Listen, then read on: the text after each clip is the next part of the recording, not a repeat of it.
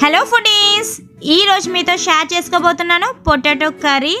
చాలా యమ్మీగా ఉంటుందండి. ఫస్ట్ అయితే నేను స్టవ్ పైన ప్యాన్ పెట్టుకొని అందులో కొద్దిగా ఆయిల్ వేసుకున్నాను. ఆయిల్ కొద్దిగా హీట్ ఎక్కాక తాలింపు గింజలు వేసుకున్నానండి. తాలింపు గింజలు చిటపట అనే టైంలో 2 ఆనియన్స్ తీసుకున్నాను, సన్నగా కట్ చేసి పెట్టుకున్నాను. ఈ ఆనియన్ ముక్కల్ని ఇప్పుడు ఇందులో వేసుకుంటున్నాను.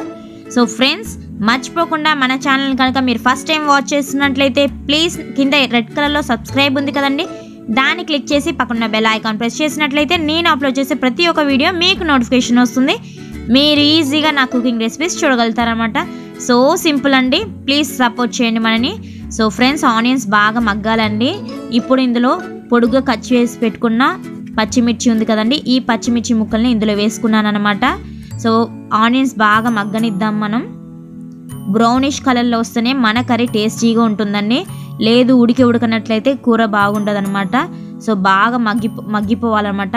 ఇప్పుడు చూసానంటే బ్రౌనిష్ కలర్లో వచ్చింది కదా మన ఆనియన్స్. ఇప్పుడు నేను ఆలు ముక్కల్ని వేసుకుంటున్నాను. ఏం లేదండి, ఆలు పొట్టు తీసేసి కడిగి సన్నగా కట్ చేసి పెట్టుకున్నాను, అంతేనండి. ఉడకపెట్టలేదు వాటర్లో.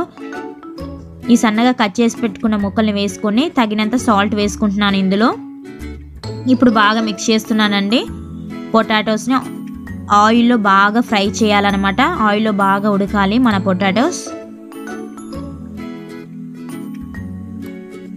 చూసారంటే ఇలా ఉడికిపోయింది, బబుల్స్గా వస్తుంది కదండి. ఈ టైంలో నేను ఒక పెద్ద టమాటో సన్నగా కట్ చేసి పెట్టుకున్న టమాటో ఇందులో వేస్తున్నాను. ఇప్పుడు టమాటోస్ వేసాకే అల్లం వెల్లుల్లి పేస్ట్ మనం వేయాలండి. ఎందుకు అంటే ముందుగానే మనం వేసినట్లయితే అల్లం వెల్లుల్లి పేస్ట్ మన కర్రీ అడుగంటిపోతుంది అనమాట. అంటే మన కూర అడుగంటిపోతుంది. అందుకే నేను టమాటో ముక్కలు వేసాక నేను అల్లం వెల్లుల్లి పేస్ట్ వేస్తున్నాను అనమాట. 1 టేబుల్ స్పూన్ వేసుకున్నాను. ఇప్పుడు బాగా మిక్స్ చేస్తున్నాను కర్రీని. చాలా టేస్టీగా ఉంటుందండి. మీరు చపాతీస్లో కానీ అన్నంలో కానీ వేసుకొని తినొచ్చు, చాలా బాగుంటుంది. మీరు కర్రీగా అంటే కూరగా కావాలి అనుకుంటే ఒక కప్ వాటర్ యాడ్ చేయాలి. లేదు అంటే ఇలాగే మీరు వాటర్ యాడ్ చేయకుండా మనం ఫ్రై చేసుకొని కూడా తినొచ్చు. ఈ రోజు అయితే మీతో నేను కర్రీ షేర్ చేస్తున్నా కాబట్టి నేను ఒక కప్ వాటర్ యాడ్ చేసి చూపిస్తాను మీకు. ఇప్పుడు చూసారంటే 1/2 టేబుల్ స్పూన్ పసుపు ఇందులో వేసుకున్నానండి.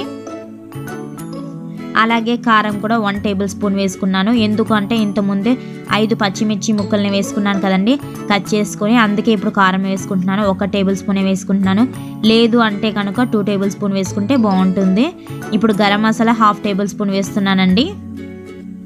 ఇప్పుడు మొత్తం మిక్స్ చేయాలన్నమాట. కర్రీ బాగా కలుపుకోవాలి, అడుగంటకుండా మనం కర్రీని చూసుకోవాలి.